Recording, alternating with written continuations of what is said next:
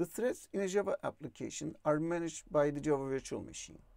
Since the Java virtual machine is typically running on top of some host operating system, it has been designed according to the threads model of that host operating system. Therefore, the threads in a Java application are following that host operating system's threads model. When you're developing a multi-threaded Java application, there are two different styles or mechanisms that you can follow. Actually, we will see that the second approach has a more modern style that we're going to discuss in a few minutes. So for the first approach, what you do is you extend the thread class and override its run method. So whatever you implement in this run method is the code that's being executed by the thread. For the second approach, which is the preferred approach, you implement the runnable interface in a class.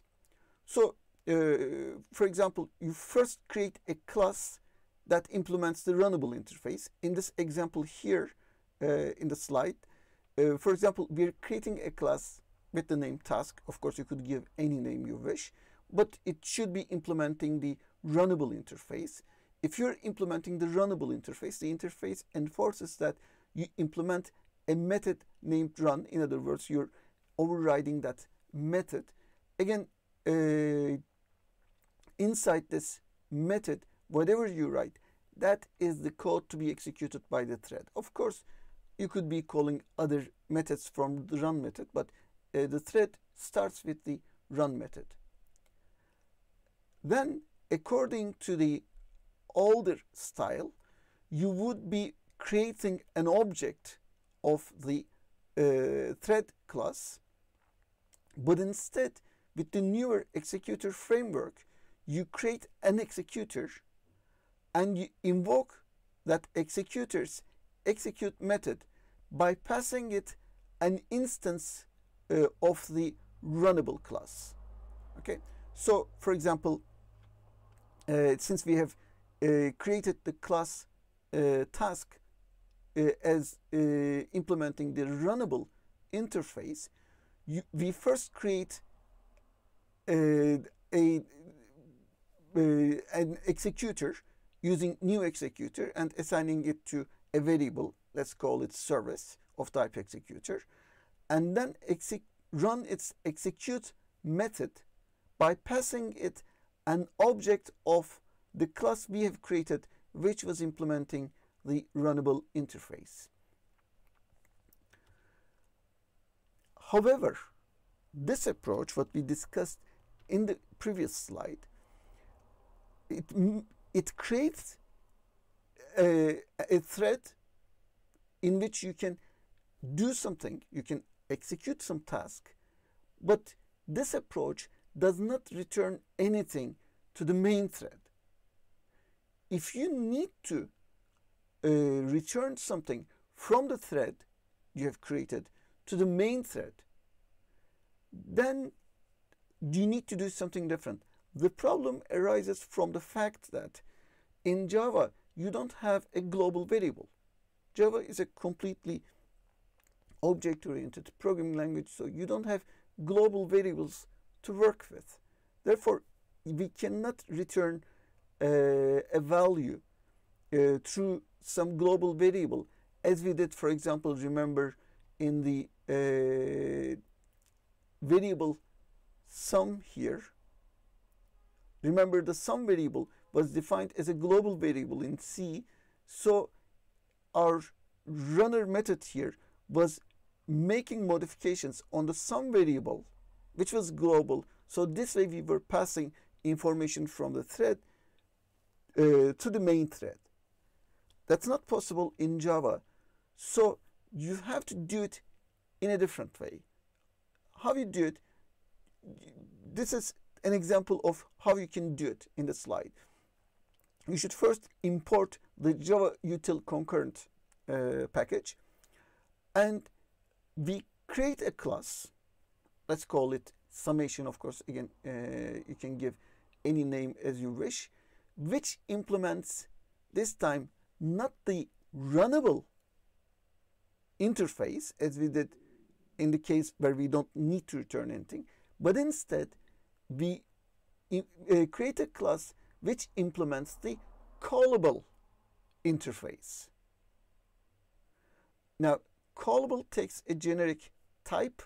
So in this example, we're trying to return an integer value, an int value. So you have to use, of course, you cannot use the int type, which is a primitive type, but you need a class name. Therefore, we create callable of integer. Therefore, the callable interface, since it enforces us not to this time implement the run method, but it requires us to implement the call method. The call method in this case would be returning a value of type integer class. And in that class, we do whatever we want and return that value. In this example, again, we're taking the sum of values from 1 to upper. Therefore, we define a local variable, find the result. Whatever the result is, we create an object of type integer initialized to that value we have just found, and we're returning this object of type integer through the call method. We also create another class.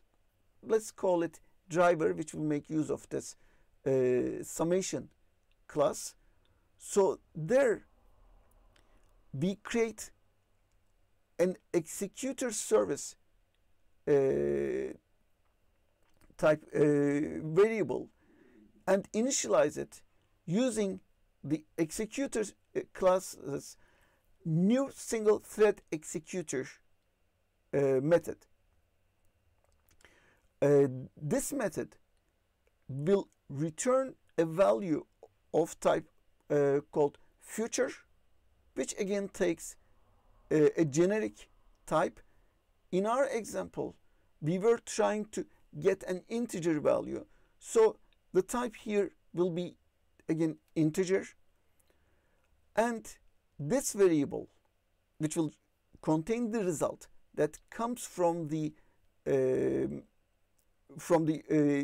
thread that's created, is initialized by calling the submit method of this variable here we created of type executor service. And to that, again, we pass a value which is actually an instance of the class we have created here of type, this time, summation. Now, to learn the result of the thread, we make use of the result dot get method. So you make use of the get method to retrieve the result. Note that calling get may cause the interrupted exception or the execution exception. Could be any one of these. You need to catch this exception and do something. In this example, we just chose to ignore that exception. We are not going to take any action if the exception occurs. But if you need to do it, then you should be handling the exception here. So just to wrap up, if you don't need a value returned from the thread, you create a class that implements the runnable interface and implement its run method. On the implementation side of the thread, And on the caller side, you create an executor, say new executor, and assigning it to a variable of type executor, and then call that variables, that objects execute method by initializing it with an object of the class you have created here. But pay attention, this does not return any value from the thread. The thread does whatever it needs to do. For example, if it's writing to a file, it's written there, so from the other side you can read it, no problem, but it won't get a return value. If you need a return value, then you should be doing it this way. So instead of the runnable class, you should the runnable interface, sorry, you should be implementing the callable interface, which takes a generic type, the type that you want to return. You should implement the call method instead of the run method. And instead of creating an executor, you should create an executor service, which is initialized by calling executors.new single thread executor. We will later be talking about this again. This is related to thread pools. We'll come to that when it's time. And you should create a variable of type future, which takes again a generic class. We were planning to return an integer, so this should be future of integer, which is initialized by the submit method of the executor service we have created here. And that takes this time an object of the class we created here, which implements the callable interface. And to get the value, to retrieve the value, you should be calling the get method on this future variable. And don't forget to catch the possible exceptions this get could cause.